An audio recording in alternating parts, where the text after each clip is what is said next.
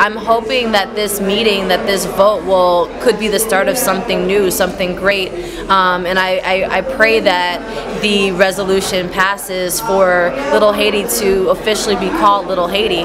No one refers to Little Haiti as Lemon City or Little River. Let's be real. None of these people who are against RE11 are actually going around and saying that they live or they work in Lemon City or Little River.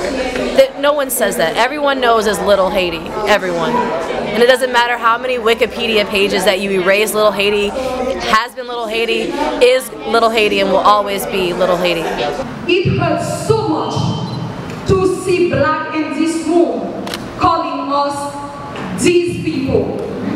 We have black people in this room calling us these people. I want to hear people in this room calling us we are the people. We are not pushing Lemon City, we are not pushing Little River, and we are not stupid.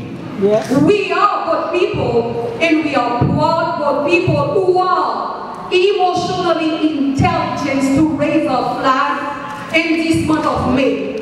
Well, we're hoping that the commissioners who are listening to the different testimonies of the folks that are here, that they will understand the contribution that our Haitian Americans have made to this community.